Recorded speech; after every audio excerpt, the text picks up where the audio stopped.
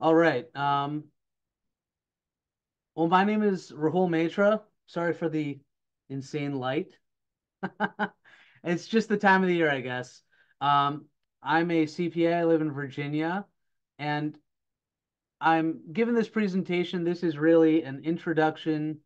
Really, the whole world of trusts and all that stuff gets very deep, and they have there's a lot to learn if you wanted to really pull back the veil. But this is really an introduction to it. And the starting point of all of this, just in case you were wondering, is the whole point of this. Like, why would you even do any of this? Why bother? This is really for passing on assets, and this is really for passing on assets to the next generation. There's a lot of people that are going to be passing on assets. People like just think of your parents. I'm 41. My dad is my dad's 82. My mom's, a few years younger than him. And there's lots of people who've got parents um who are old, and everyone is going to be really uh having to sort of deal with this issue. Um okay. And here, let me just start the slideshow. Okay.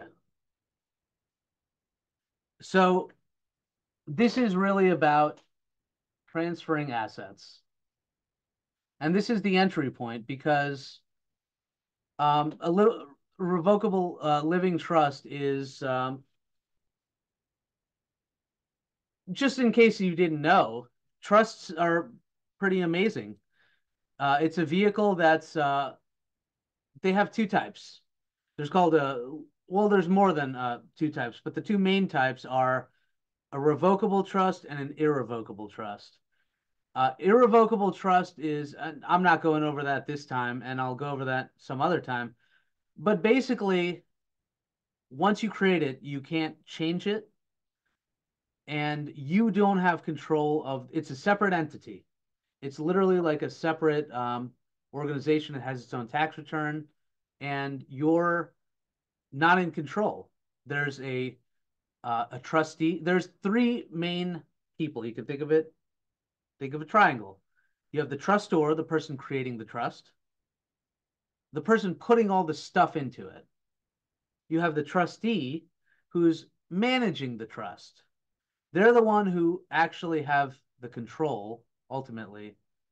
And the trustor, by the way, they're writing up the provisions for the whole trust, but the trustee is the one executing that. They're the one in this administrative role, and then you have the beneficiaries, the people who are getting the benefits from the trust itself. That could be payouts, that could be assets. Um, and so a revocable trust is something that you can change throughout the course of your life. And this is really the starting point.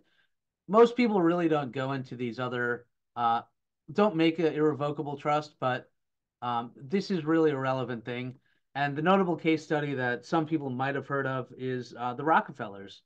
The Rockefeller family is a very wealthy family, very renowned family, and the reason that they basically one of the things they did is they created this revocable trust. Their trust lasted many, many years. It didn't just stop and dissolve when someone, when the first person who made it died. They had it going for hundreds of years, and they would literally pair the trust with life insurance and put life insurance on all the different people in the family, and those life insurance policies would pay out into the trust, and they were able to transfer. There's tax benefits and all these things. I'll go into all that at a later time, and if you guys are interested, please join. Okay, so the first question is what comprises the estate? And so your estate, you talk about trusts, estate planning. What is an estate? Let's just start at the very base level. An estate is your stuff, all the things you own. That could be titled assets, cars, vehicles, things you literally are going to the DMV and registering, and you're getting a personal property tax. You're getting taxed on those things. Personal property tax. This can be trailers, farm equipment, excavators, boats, motorcycles, cars, vehicles, that sort of thing. You have deeded assets, real estate, land, rental properties, buildings, that sort of thing. You have your checking and savings account, CDs, money markets, any of these sort of accounts. This is another class of uh, an item of stuff, to use a a very simple term. And then you have other investments that you might have. Businesses too. Businesses count. That is a thing. Capital assets. Life insurance, like I mentioned earlier. Life insurance is a vehicle of it's an investment vehicle type. It's different from a CD. It's different from a money market. Life insurance is actually the oldest. Life insurance has been around since I think the Roman times. It's been around a very long time. And then you have all your personal things, furniture, art, you know, anything like that. Personal property, your easy bake oven, it could be all kinds of different things. No matter how large or small, everyone's got one. So that's what an estate is. Okay, so what are the core documents we're talking about? When your friend mentioned all this, Kathy, what were they referring to? Well, you have the centerpiece document, the Revocable Living Trust. And this is, and I'll go into the definition of what that is, but this is a private document. This is a document not accessible to the public, but this is essentially stating your intentions and wishes, and it's a contract, and it's uh it's basically putting your intentions for passing on your estate into a contract. But this is private, and no one's going to be able to look at that and read that except for the people you wish to involve. We talked about those three important people: the person creating the trust, the trustee, the beneficiaries. The beneficiaries, they might not even see this document if you really didn't want them to, but the trustee and the trustor are definitely going to see it, but it's not in the public domain. You also have the uh, certificate of trust. Now, this is going to be the document that you can present to the court, that you're presenting to the bank. And the certificate of trust is essentially proving that there is a trust, that there is um, that it's there in place. And that's the thing that you're presenting. So this is the public document that's informing the different parties that a trust exists. You have the last will and testament. Now, most people have just heard of their will. Oh, you got to get a will done. Now, the last will and testament it's really a wish list. Now, if you don't have a trust set up in any way and you just have the will, that is still valuable, but ultimately it is something that the judge has to rule on. Yes, you're stating your intentions, just like the living revocable trust is you stating your intentions, but the living revocable trust is a contract. The last will is not considered a contract, and thus the judge has to rule on that. And it's something that you're ultimately, since you have to present it to a judge, it is in the public sphere. And you'll see this term pour over will. Well, when you have a living revocable trust, let me give you guys an analogy. Imagine your estate, all the stuff you have are things that you're putting inside a briefcase. Let's say you're going to travel on a trip. You're putting these things inside a briefcase to take with you. That's what the living revocable trust is. And I'll go into how that sort of works. But when you fund fund the trust, you're putting your things into the trust. Now, maybe you created the trust when you're 40 or 50 or something, and you're living till you're 70, 80, 90, 100. You create it at some point in your life, and you'll have other assets that you acquire. And maybe you didn't put that in the trust itself. And I'll explain what I'm talking about when I say put that in the trust. I want to be very specific about all these terms I'm using. But if you didn't put something in that suitcase and you go travel to Europe, and let's say you left some clothes, some underwear, something like that at home, well, the pour over will is basically a public document that you're presenting to the judge saying, hey, everything that we did not expressly mention in the trust itself, we're pointing to the trust. We have this trust. Treat all our other stuff like you would everything mentioned in the trust. And we're going to, you know, distribute those things according to what the trust is saying. So that's why they call it a pour over will, because everything else you're just pouring back into the trust, and it's like the public document that will state that. Okay, the other three thing. Now, the last three I'm going to show here are the durable power of attorney over finances, durable power of attorney over healthcare, and the advanced medical directives, also known as a living will. Now, these three items are when you're still living, but you're incapacitated. God forbid something happens to you if you're unable to administer your estate and take care of those things. You're essentially appointing a person to do that for you in the realm of finances, in the realm of healthcare. So that's what these two things are. And then you might wonder, well, okay, well, if you already have a durable power of attorney over healthcare, why is there a living will at all? Or advanced medical directives? Well, people have all kinds of different situations. Someone can be living, let's say it's, parents or something. The parents may be living in Nebraska, but their kids live in New York. And you just can't get a hold of the son who has the durable power of attorney over healthcare and finances. Well, this advanced medical directives, your living will, this is a document you can keep in your purse. This is a document you can keep in your glove compartment. And actually, um, people who are first responders, they're trained to look for these kind of documents because when you first go to the hospital, they're going to want to have that. They're going to ask you, they're going to ask whoever they can. They're going to try to find someone who's connected to you, and they're going to, it'll have basically information about, do you want to be fed through a feeding tube? Do you want to be put on a respirator? It gets really specific.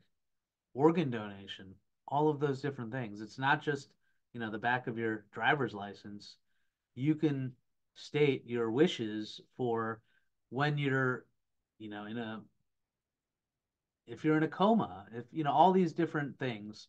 So, anyways, that's the thing that you're like giving to the hospital right then and there on the moment. And so that's something that you want to keep on you in some way.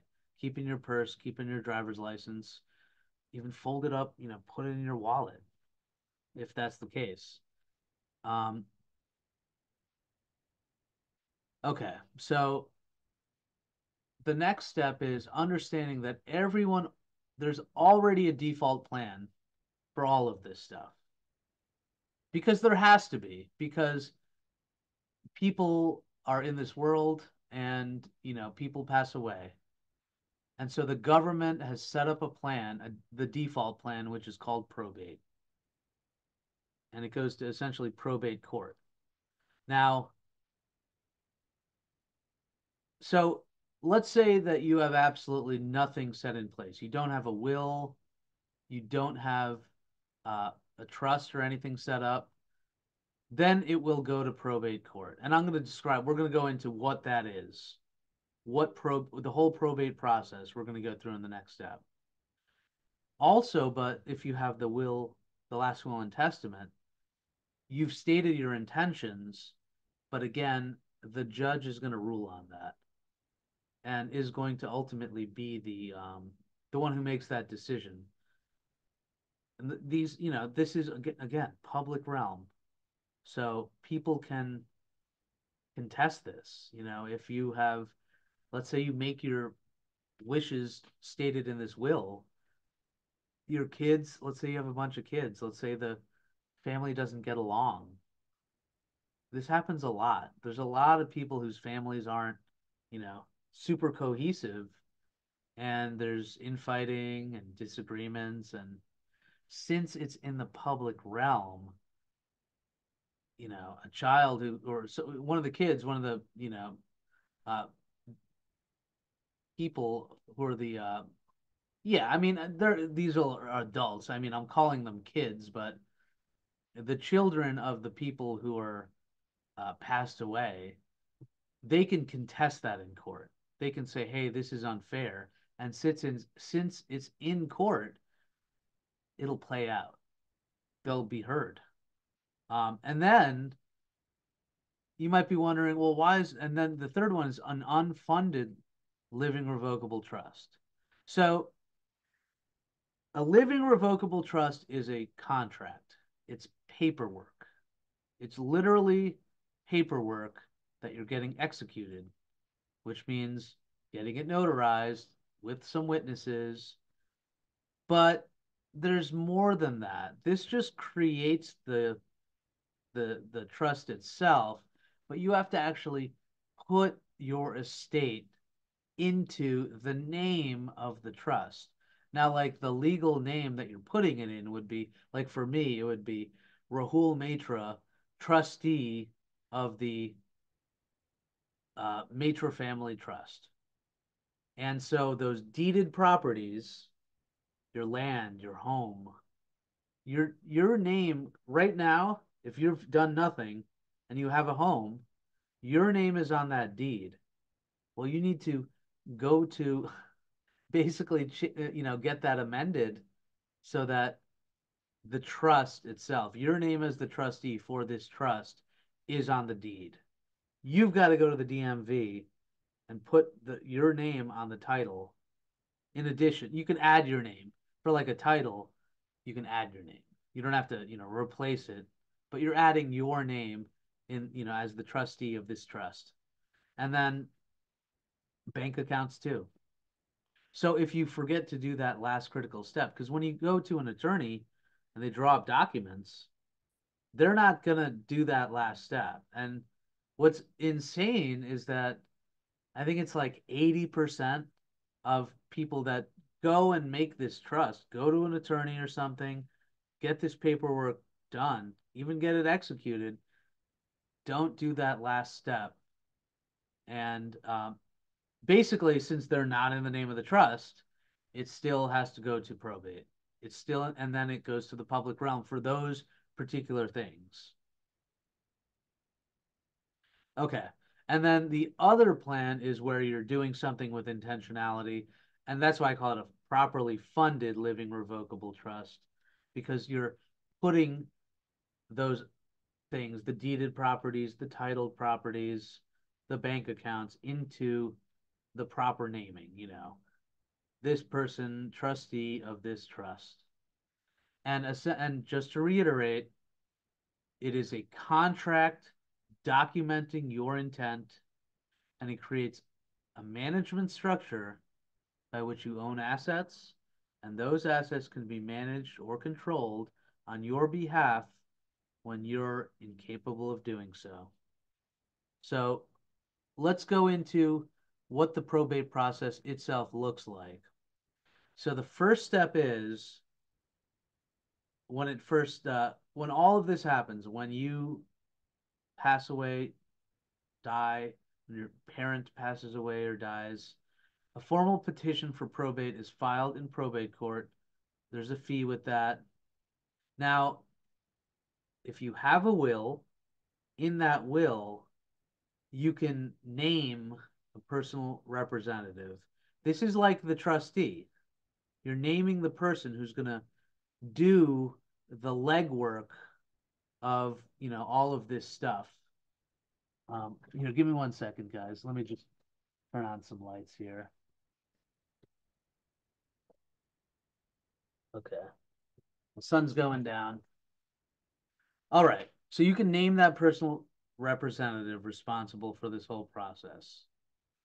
If Now the family can also hire a legal representative to manage the process if they don't want. It's actually a lot of work, and I'm going to go into what the responsibilities are of this personal representative or the trustee. The trustee is going to have to do this stuff, by the way. Um, Whether you have a trust or you don't, someone has to do these things. And some people will hire a legal representative to do this because it can be a lot of work. Um, and that maybe they have to work full time, they're a working class person and they just can't get away and do all these different things. And if you don't have a will at all, the court will appoint someone, a representative, to oversee the process. And that cost is going to be paid out of the estate itself. And so the next thing is you're notifying everyone in the form of certificates and notifications. Certificates are cheaper. They can be, you know, maybe up to $20 a piece. Notifications cost up to $300. And these are prices that are, that vary depending where you are in the country. Now, the notifications are going to beneficiaries and heirs and to creditors, and these certificates are going to everyone else, every single bank account, every single, so instead of a essentially, well, I'll go into the process if you have a trust set up. But if you don't have any trust contract set up, you're sending these certificates out to everyone, whether it's, their utility bill, their all their different banks and stuff, their internet bill. Every person that is sort of tied to this person in any way, uh, contractually, that they have services with. So everyone's notified of the death. So this first step is just, hey, this person passed away. It's notifying of that, and it's got to be served to everyone named in the will if there is a will as well. So those more expensive notifications.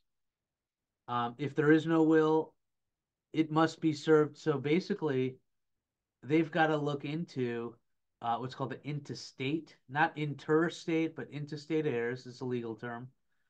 And they're going to see who are the living descendants of this person. And it has to be served to all those people. Um, and different jurisdictions might require more stuff, by the way. There might be more procedures than this. It goes state by state. Okay, so the personal representative, and this can be, and also the trustee for the estate, by the way, they've got to do all these different things here. They've got to catalog all of the property that's in that estate, real estate property and personal property, titled, deeded, bank accounts, and all of their stuff. All of their stuff. They've got to pay any debts or claims or taxes that are due. So if this person owes any money, they've got to pay that out. They've got to, if they have any royalties or dividends, the rights to any income, they've got to collect all of that stuff up. They've got to settle any disputes, financial property disputes. They've got to deal with all those things. They got to file that final tax return for the person once they pass away. If this person is very wealthy, and over, a certain dollar number, they're going to have to file an estate tax return. If there's no, if they're passing it on, if you're just passing things on to your child, the government takes a sizable amount. If you own more than a certain number of assets. And that's in, over $1 million, that sort of thing. You've got to also prepare the estate taxes and expenses. So basically, there's accounting that needs to be done for that. If there's estate tax that need to be paid, if there's creditors that are making more claims once the person is dead, these creditors have a certain window of time to make claims to the court, and you've got to deal with that. Litigating means, dealing with it in court. You've also got to distribute all those assets. If they have the will or if they don't, you've still got to distribute all the stuff they have. That includes their furniture and, things that have sentimental value, personal things, and the deeded and trust entitled assets as well. And sometimes, uh, depending on the state, they have to basically post a bond to serve. There's a cost associated with being this person, and if that person doesn't have good credit score, maybe the bond is worth more. So, anyways, that's if it goes to court. Again, the public realm. Okay, so continuing. So once they do pick this personal representative and they're appointed, and people could challenge that as well. That's another problem. Since all this is in the public realm, it is up to challenge. Excuse me. Okay. Um, Once that person's appointed, there's another document that's being sent out to everyone. It's called a testamentary letter to the personal representative. And basically, this document is empowering the personal representative to enforce the terms of the will when dealing with banks or real estate agents or anyone else requiring proof before they cooperate with this person. Because how are they gonna, just think about it logistically. You have this person saying, "Oh, this person died. I'm their representative." They're gonna want proof. That's what this document is. This testamentary letter, and it gives the court authority to act on behalf of the person's estate. So after that's appointed, they got to serve notice to all the people, just like they did in that first step, serving notice that this person passed away. And remember, it takes time to appoint this representative. These things. I'll go into that in the next slide here, but um, there's a whole time element to this that you got to keep in uh, you got to keep in mind. So, anyways, all the people you're serving notice to, including the creditors and the descendants, and it could vary from state to state, but basically these creditors have time, like I was saying before, to respond and to make a claim. And after that, there's a period that passes, and then their claims are dropped. And then they also have to basically get appraisals. They've got to remember they're cataloging all the stuff you have. Well, they need to basically file an inventory of all of these things, and that includes appraising vehicles, homes, personal effects, jewelry, all that antiques, all that kind of stuff. And then there's the whole time burden element of it as well, and the fact that it's public. So it is very detail oriented, this probate process. It's very time consuming and it's stressful. Um, I have a lot of like older friends in the area here uh, that are in their late 70s, mid 70s. And they've told me, my friend Alan, who lives, down the road, Scott, um, he was telling me how he had to do this for his mom. His mom lived up in New York, and it took him 18 months to go through this process. And if someone's taken on that responsibility, another client, a tax client, and his wife had to do this process. And she was literally making phone calls all day long for months and months and months. And it can really become a job. It's just a lot of work if you're Uh, and also, we'll talk about this, but the trustee, they're essentially going to do these things too. Now, it's easier if you don't have to report everything back to the judge, report everything back to the court. It's much easier, but you still have to do all these things. It's a major responsibility that you have to pick someone. Um, and as a result, a lot of people face the reality of hiring someone to administer through this process, and the fees have to be paid out through the estate. And let's just talk about that for a second. I know people, um, my friend Alan, for example, he's got a like a half brother or a half sister, but he doesn't trust them. Some families are more fractured than others, and there's an element of trust and relying on someone. And just think about all these tasks we just described here, by the way. Doing tax returns, contacting all these institutions and banks and uh, notifying all these people, maybe doing litigation, dealing with the law side of it, having to litigate creditors, these are like big, big roles. And let's say you just don't know anyone in your life that can do this. Well, they have trust departments and banks that do this as well. But that's for the trust.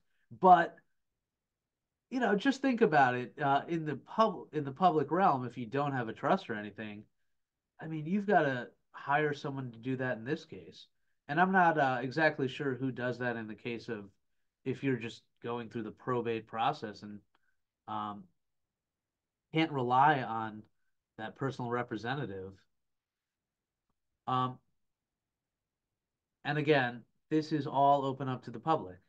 The court system, it has to be public because it's where the government meets your personal life. And because of that, it is a public thing, and the world can see that.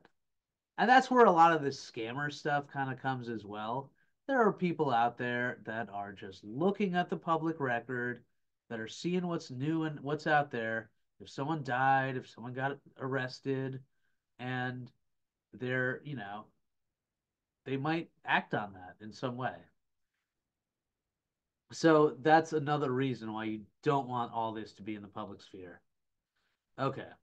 So having your own plan, in the trust in this case, the living revocable trust, bypasses the government's plan. Now, the probate court is designed to do these different things here, designed to pay outstanding debts, designed to make sure that final income tax returns done, and that everyone's paid out, and that all the stuff's distributed. And if there's children, aside guardians for minors, or if there's disabled children or disabled adults. Let's say you have someone with Down syndrome and they're an adult and you just got to take care of them. They're not a child, but you are their guardian. And when you pass away, someone needs to be their guardian. And then distributing the estate, by the way the will is dictating or according to the laws of intestate, if you have no will at all. So these are the things the probate court has to do. And essentially, how does having a living trust bypass this? Well, basically, they're doing the things that the probate court is, normally having to do. But there's a big difference. The will is just a wish list, it's not a contract, and it's still subject to probate. The trust, though, is legal. It's a legal contract where that individual or that married couple, they're deciding how they want their estate settled, who gets what, when, how. We'll go into all of that stuff shortly. But basically, this document's executed, which means it's signed in front of a notary, in front of witnesses, and it basically it accomplishes what the probate process is responsible for. So that's how it's bypassing all these things, by the way. And So basically, you have a lot more control, by the way. You can do all kinds of things that the court can't necessarily or can't do.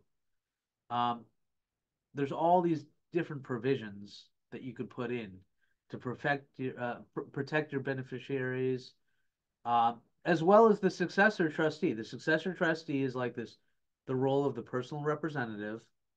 Let's look into what some of those things are. Okay, so they have what's called spendthrift provisions. Uh, if you have younger children, first off, they have what's called joint trusts. If you have young kids, if your kids are really young, when you pass away, well, you can, uh, through these spendthrift provisions, you can make it so they're getting their money in stages. They're getting, a chunk of money when they're 18, a chunk of money when they're 25, a chunk of money when they're 30.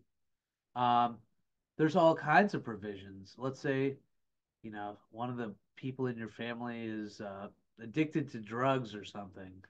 Well, one of your kids is addicted to drugs. You could put in the provisions that they can't receive their, what they're entitled to for the estate until they get clean, you know, and don't do drugs. Um, there's lots of different provisions like that. Um, also, let's say you're like extremely wealthy, right? And you wanted to have a plan in place. Like what the Rockefeller family would do is that instead of having a bunch of kids that were just living off of this trust and not having to work a day in their life, you could put other provisions in. You could say, well, the trust will match, you know, what your earned income is. So if you're earning money, the trust will also give you that amount of money per year, or the trust will match whatever you're putting in.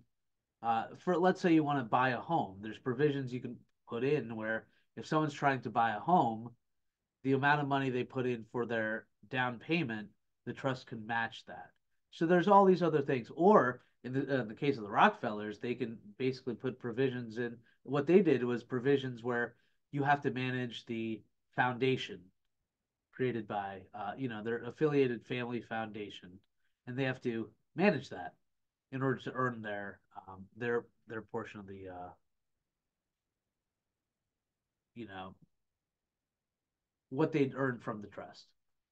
Another thing is you'll be able to keep making changes to this over time, over and over and over, as life dictate, as the circumstances of life dictate, you can basically, you might create this at whatever age you're at, and you can change this over time. Um, and it'll be exactly the way you want it. That's the beauty of it. Okay, now ultimately, having your own plan is your choice. And the way, you know, you might be asked, what's the best time to do this estate plan? Uh, the answer is now, right? Or sooner rather than later. There's really no reason not to have something like this set in place because, especially if it's a revocable living trust. And by the way, the term revocable living trust, living revoke, these are, I've seen it written both ways, but it's good to have it done right away because you can change that over time and you're setting in, you never know how you might, what life will throw at you if you can, there's just, if you're driving in cars, there's just so many different ways accidents can happen and you got to just account for it. Okay, so how can you actually create the estate? So you can basically go to an attorney. Traditionally, this was the original way of doing it. You'd have to go to an estate planning attorney, draft the documents. And by the way, the estate planning attorney, they're just using software to do this. No one is drafting up most of the documents when it comes to titles and all of these different things. Attorneys are using software with templates and customizing it based on what you're, they'll ask you a questionnaire they'll customize it to base, to how you are, what you're answering in that questionnaire, essentially. And estate planning attorneys, they're, they attorneys like to charge by hour typically. You can check in your area. You can call them, just ask them, hey, what would it cost to do this? You can get the prices. You can see what it is. Um, but typically it's uh, several $1,000s, maybe 4,000, 5,000. I don't know what it might be in whatever area you guys are in. Um, and that's going to be just that one draft, by the way. If you're going to change that, you've got to go back to them and it'll cost more. Um, if you go through the attorney route. If you look online, there's also do-it-yourself estate planning software that you have to do it all by yourself. I got one of these. I remember Susie Orman, she had I forget what it was. She was like, "Hey, if you get this DVD, it comes with a living revocable trust template that you could fill out." Um, Now again, these softwares that they have, some of them are, you know, pretty inexpensive, but the problem is you're sort of doing it all by yourself, and you might want guidance. But that option is there too. And then if you wanted any sort of specific, I don't know how these things work with their provisions and all that stuff. I don't know if they have, if you wanted specific stuff done, you know, this is all drafted, whether it's the estate planning attorney, the do-it-yourself, all these documents in these softwares, they're all drafted by estate planning attorneys. So if you start modifying those documents in the do-it-yourself version, um, I just don't, you're maybe it's not legally sound or something. There is that risk, and I don't really know exactly how those particular softwares work, but they exist, and that's an option, and it's your choice how which way you want to go. And then they also have like a guided estate plan with a financial professional. Basically, what this is referring to for the whole process. So in this process, so I'm a CPA, and there's people that have made software for attorneys. Now, traditionally, it's only been you know marketed and sold to attorneys, but now essentially they're expanding the marketing of how they're doing it, and they're reaching out to other financial professionals, people that work in accounting, and know understand taxes, and also people in life insurance, other people in like the financial plan or financial planners, people who are licensed and are in these other realms of finance, but not attorneys specifically. And the difference is like in the case with me, for example, I'm working with someone through the entire process, through the funding the process, and then after that, even like for me, for example, I'm helping folks. I'm that point of contact that all their kids and all the beneficiaries can go to for their entire life. Attorneys, most of the time, they're not. If you want their time, you have to pay for it. If you want to make changes or any of that, and I'll go into. So, anyways, there's different ways and you can get it, and I'll go into the difference, some of the differences in the last slide. Okay, so let's just look at the process of setting up a living revocable trust and the timeline of completion. All right, so the very first step. So I do living revocable trusts, and so if you were to do it with me, this is the way that I would approach. We'd go through the whole process. So the very first step is basically you've got to just gather a little bit of data about who those key people are. You've got to really, and this is really on you, on the client, on the person creating the trust. You got to figure out who those key people are. Who's going to be that successor trustee with all of those important responsibilities? Who can you rely on? Who's going to be the beneficiaries, you know, and then who's going to have those power of attorney things. Now, this step doesn't take a long time, but you do have to really put some deep thought and intention behind this. These are going to be critical people, and you need to really rely on them. And if you don't have someone, you can go to banks, and a lot of banks have a trust department, and they will do this for you. They can be the one who administers the trust. That way, you can have beneficiaries who maybe aren't, you know, uh, you can't rely on for this sort of stuff, but you could still give them your estate. You could pass on your estate to them. You could have someone manage it, but you got to figure out who that person is. Okay. And then the next step, once you know who those people are, um, and for me, I would basically walk you through this whole process. If you didn't take this webinar or whatever, uh, I would essentially take, a half hour or so and walk you through everything I'm showing in this whole webinar here.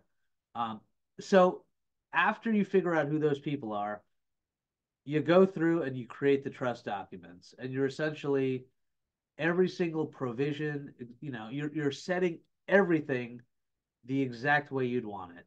You're going through step by step, and you're choosing all of those different things. And we're going to go into what those look like, but you're going to be creating the documents essentially according to your exact wishes. And then the next is going to be executing the documents, which means now it's the requirements are different in every single state, but I believe the states are actually moving towards, raising the standard and some of them don't require this. Some of them you could just do it through a notary, but the highest level of standard, uh, the highest standard you could do is you get it notarized, and there's two witnesses there, and the witnesses cannot be named in the trust. And so that's what I would recommend either way. Um, it's just the best practices, and no one's gonna be mad at you if you're going above and beyond and getting two witnesses or something in your state, even though maybe it's not required in that state.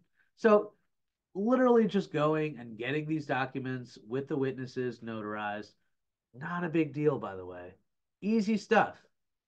And then the next step would be auditing your assets and liabilities. Now, keep in mind, if you're going to an attorney to do this process, you might have to do all of this all at once. You might have to do all the thinking about who the key people are. You've got to go through and really audit and do a financial fire drill of all your assets, all your titled assets, deeded things. What are your, all your personal property, furniture, and all those things that mean things to you that have sentimental value. And then what are your liabilities? What are the debts you have? What do you have to pay off? You got to account for all of that. So you really have to take some time and go through that stuff. And that's essentially the homework you would have after doing, the different steps if you're working with me, for example. And then the next step after that, once you know all of your different assets and liabilities, you've got to, you'll have your trust documents created, you'll have them executed, and now you got to go through and put the things into the trust. If it's a deeded property, now for me, we work with a third party um, called DeedWorks. DeedWorks, if now some people are just, you know, let's say you're setting up a trust for your mom or something. They might be like 70 or 80 and be like, well, I don't know about going to the courthouse and changing it myself. There's a company that can do that for you. It really doesn't cost that much money. I could go over exactly a full breakdown of what the costs are for that, but it's if you have them do every single thing for you, if you don't have a copy of your deed, if you don't have, you know, and there's, I think every county will have certain fees associated with filing this. And, if you want to know the exact breakdown, I could go through that with you. Um, and we could, if you're in a different state, we could look up what that is for you. But it's not going to be more than like a few $100 to transfer the deed. Now, the other things, you got to go to the DMV for the titled assets, and then for the bank accounts. Yeah, you got to go on the phone. You got to get it changed into the name of the trust.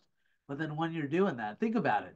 You have your whole life to do these things and you're not, in probate court, you're doing it at a stressful time. And psychologists tell you you don't want to make any big decisions within 12 months when you're in the grieving process. So imagine you're able to do this when you're not stressed out, when someone didn't die, when you're not grieving, and you're able to do all this ahead of time. That's the beauty of all this stuff. And and then understanding the roles of the key people. So that would be another follow-up call we would do. We would get, I think the best thing to do is really get all the beneficiaries, everyone in the family, and you first off make them understand what that successor trustee is going to do. What does settling, the estate look like? What are all those steps? Make everyone in the family know that, you know? Bring them all on board. Now, I'm not talking about, um, and we'll go into this on later slide here. I'll basically go into each of these steps here in the next slides. But basically, you want to understand all of the roles of the key people involved here, of the trustee, of the beneficiaries, the power of attorney. Like, just explain that to everyone. Get this information, have that discussion, And the goal for all this is getting it done in 60 days. And the biggest part of this, creating the trust documents, that's quick. You can do that in an hour. I mean, if you want to really go through and, look at all the different options, but it doesn't take that long at all. Getting the thing executed doesn't take long. It's a trip to, the bank. You go to UVA Credit Union. If you have an account there, they'll notarize stuff for free. It's the funding of the trust that takes the most time, especially with, transferring the deed into the name of the person. Let me see how we're doing on time, by the way. Oh, shoot. Okay, let me pick this up here. I'm sorry I'm running over, guys. Um, okay. That's the thing that takes the longest time. That's where people have the holdup. People just procrastinate and they don't get around to it. And so it's important to have someone sort of put a fire under your butt and make you finish that last step. So the goal is to get all of this done in 60 days. Okay, so creating the trust documents, there's all these different provisions. I'm going to go through this a little bit faster just because I don't want to keep you guys. All right, so the standard trust is where you're just giving your stuff to, passing it on to your beneficiaries. Um, the old school way of doing it was the AB trust option. And what that is, and that still might be best if you have, let's say you got married more than once, and you have kids from a first marriage, and then you remarried. The AB trust lets you, let's say the husband dies, he had a child from a previous marriage. Well, it splits into an A and a B. When the husband dies, it splits to A, and the child from the first marriage is entitled to their things. But that B, trust B, that's still revocable because the wife, the surviving spouse, is still living and their kids are still there. So that's revocable until she dies, and then that locks into place if you want it to be, by the way. And then their kids get um, their distribution. So that's what the AB. And we can go into this in more detail if you guys want. And then they have the irrevocable option. Now this doesn't make it an irrevocable trust. That's like a completely kind of different entity. The irrevocable option just makes it so that you can choose when you die, if you have your intentions that you're putting into this contract, that your intentions are locked in place and that a trustee and the beneficiaries can't change that. Or you can make it where it's not, where they can change it. Again, your choice. Let's say you want to have a IRA or some of these qualified plans, 401k, dump into the trust, dump their, the beneficiary of that to be the trust. Well, you need to basically have certain um, you can't be in control. Just like I was telling you before, the irrevocable trust, you're giving up a factor of control because you're not the trustee. You're just the person creating the trust, and there's a beneficiary, and there's a separate trustee. But You're not that trustee. You're not in control. And if you want to have the IRA see-through qualification, you have to give up that control. So we can go into that. If you have questions about that, we can go into that some other time. And then you have, okay, if you know, prenuptial agreements, marriage contracts, you can actually set it up so the husband and the wife have separate property that stays separate and is looked at as separate during the trust, or you can make it community property. You can join everything together. And then you can even have divorce provisions where if you're divorced, you can make the trust dissolve. You can make it so that the trust assets cannot be used to hurt the other person,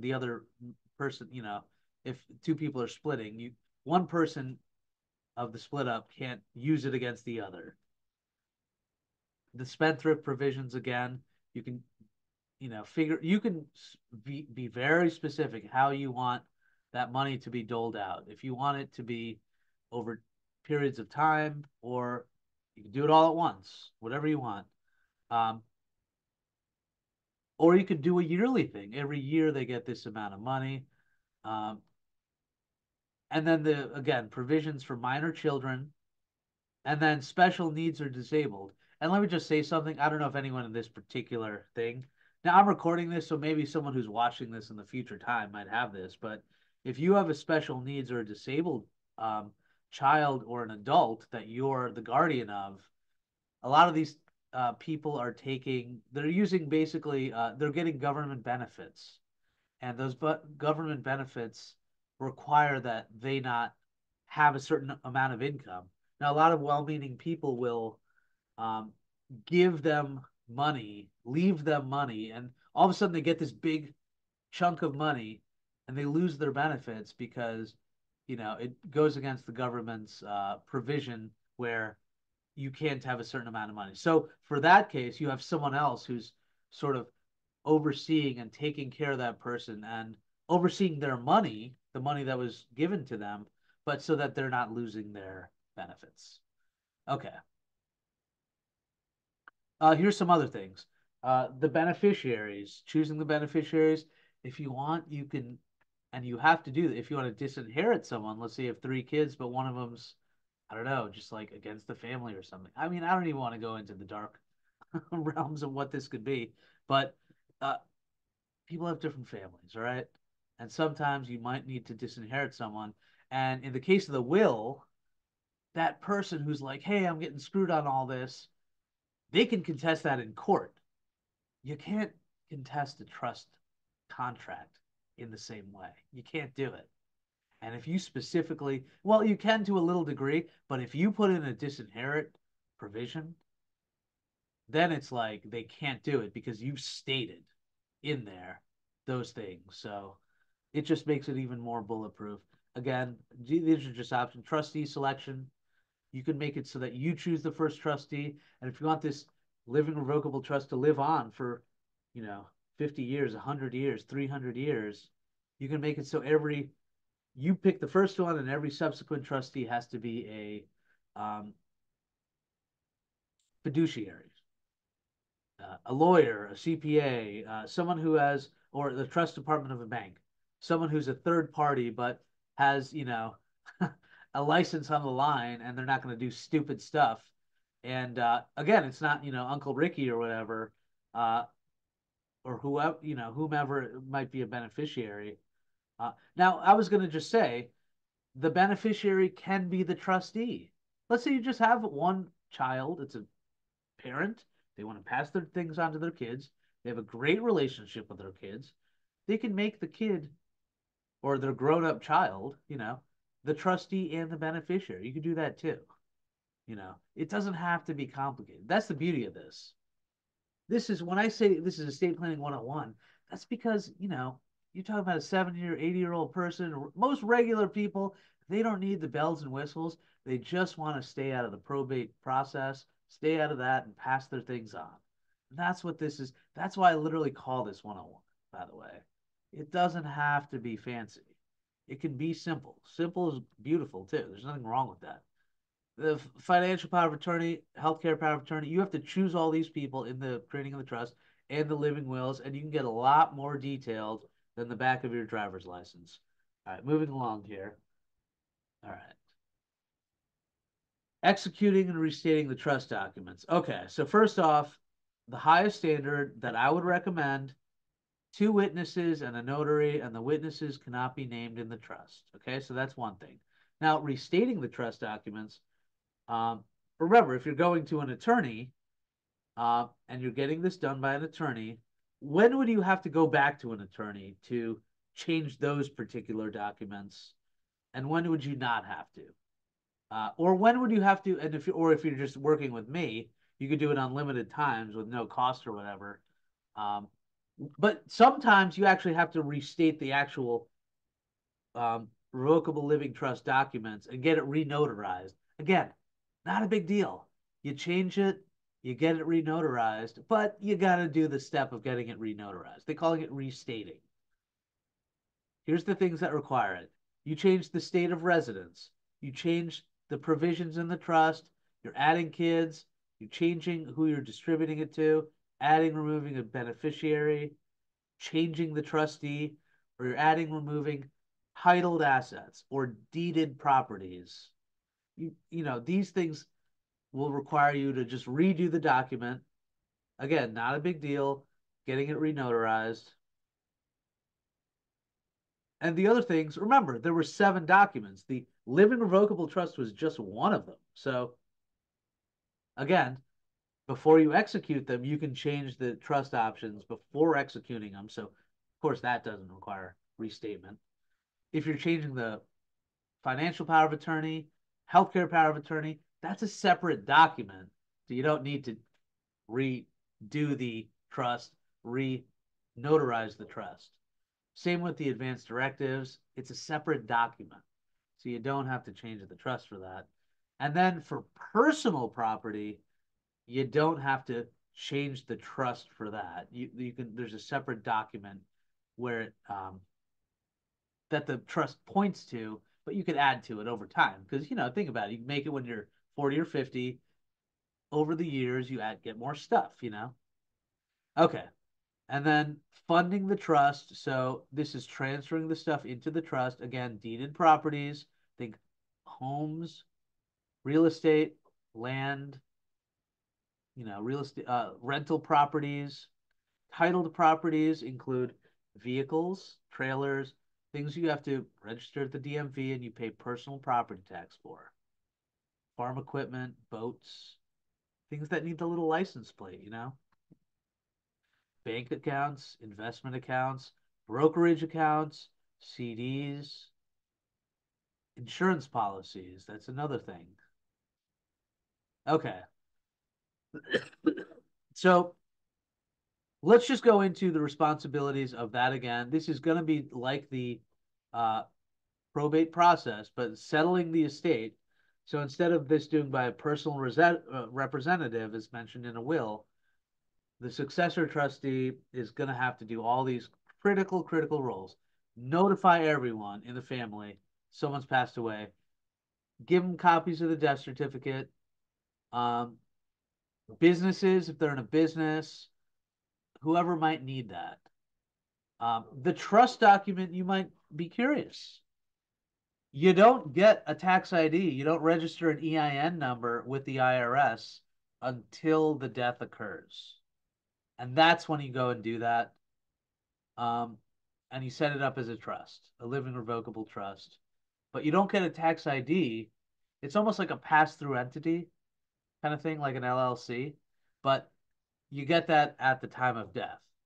You notify all these agencies, banks, creditors, the post office, utilities, Social Security, the VA, if they're a veteran, um, insurance companies, uh, getting things appraised, determining the value of different things, vehicles, or um, now this will all help bypass probate, but there's still an element of basically you have to verify assets, verify what's in the bank account, verify, you know, maybe the blue book value of vehicles or something like that. But again, since you're just passing it on to the people in the estate, you're not having to go back to the court and report this stuff. You want to verify them, and there might be, appraisal that you want to do if you're passing it on, stepping up the basis for properties and that sort of thing. And then you got to distribute all the stuff, everything outlined under the assignment of assets, pay off creditors. Again, still a thing you got to do: mortgage, loans, credit cards, medical debts. You got to file that last tax return either yourself or get help, from a CPA or whoever, tax preparer. And if there's estate taxes, you got to pay those. If there's um, basically um, a ton of, if you have a lot of money, but if you're super, super wealthy, then the other kind of trusts, that might be something you want to do. But we can go into all that stuff later. But that's if you have like well over $1 million. I think it's 14 million or something. It's a big number, you know. And then you got to distribute all the assets. All right. So, what are some of the new innovations in the field of trust? And basically, so me, I'm a CPA, and I'm basically partnered with a platform that makes things that lets you do all this stuff. But it really is bringing that power back into your hands. Now, an attorney, they have the software, but it's in their office, and the attorney's controlling all of that. With the software platform I'm working with, you get to basically, it's online. You'll have literally something you can log into, and you can make changes. In that last step, basically, by the way, after we fund the trust and we're meeting with the family, I'm literally handing the keys off to you guys. So if you're creating that trust, you'll be able to actually make changes to that trust document. You can do it by yourself, or if you want help, I'm there, for life, for the whole, you can basically contact me um, to help you through this at any time. So you're managing those estate documents. So all of those like 7 documents I was talking about, uh,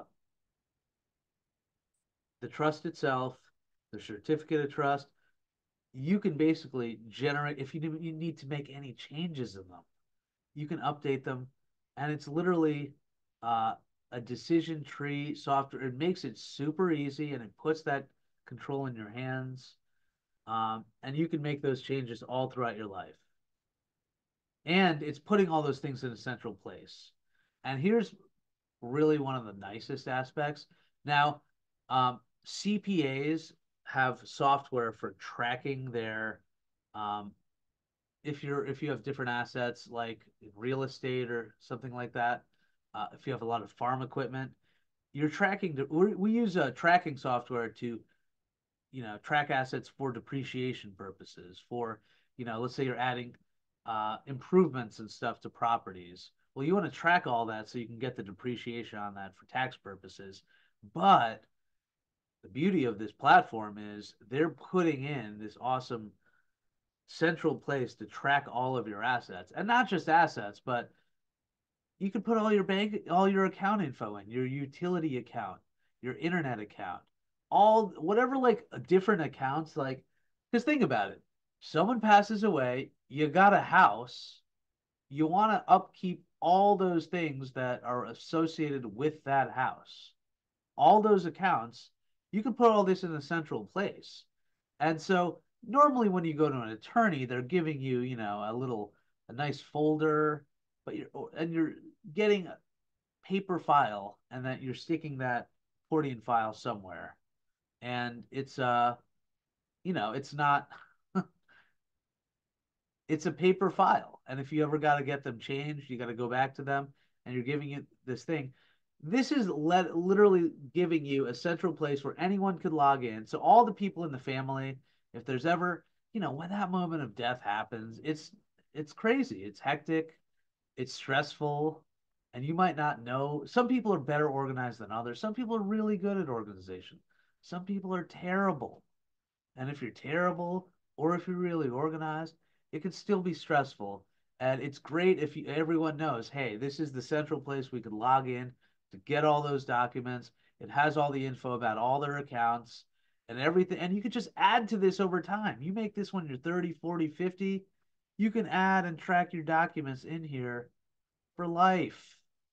You can keep adding to that. You can just actually you get a new car, you get rid of a car, you're on all of your different stuff. Let's say you have a lot of sentimental stuff and you want to be really detailed about who gets what.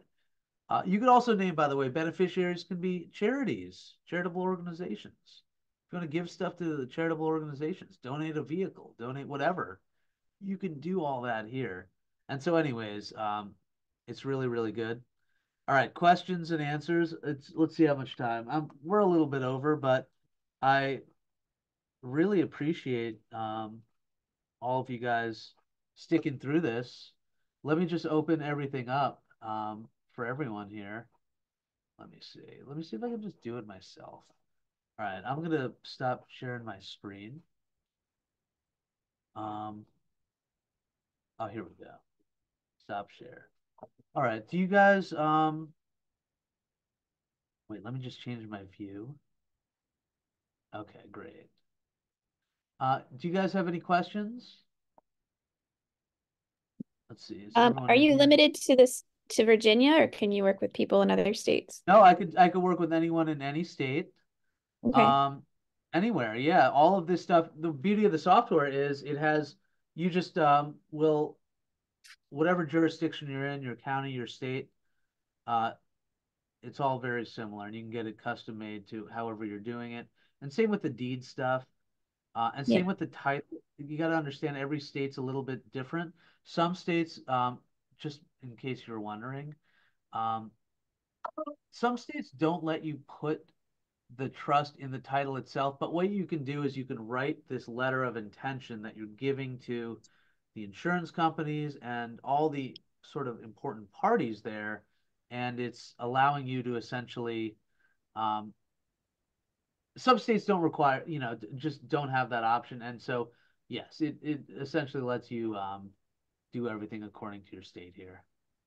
And how can we find out more? And I do have to hop off in a second if I'd like to talk more with Yeah, you no about work problem. What with I'll you. do is I have everyone's email and stuff. I'm gonna shoot you just my information if you want.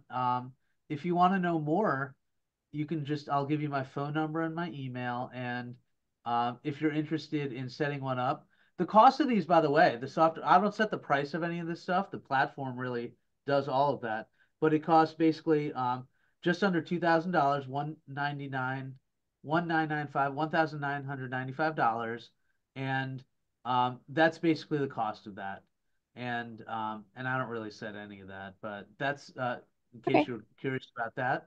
Yeah. And I think there's basically like a $25 a year fee a year to Mm-hmm. basically for all the asset management stuff, basically to just keep an account with through the platform.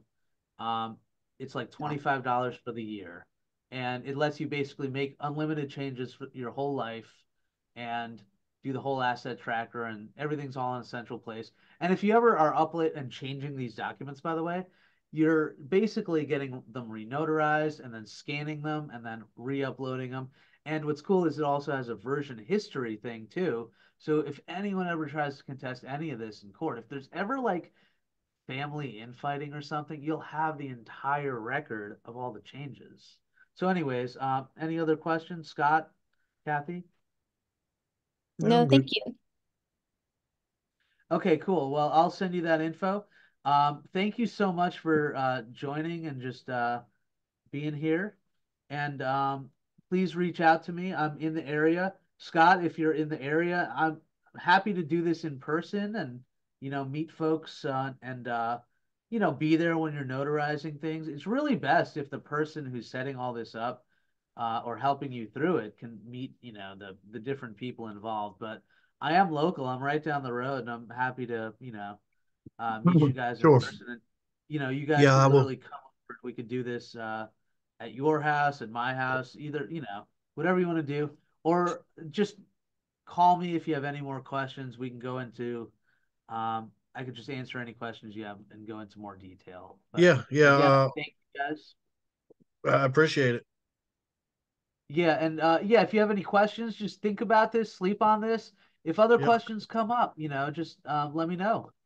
But I'm Yep. glad to share this information, and you guys have an amazing evening, and thanks again. Thank you. You too. All right, take care, guys.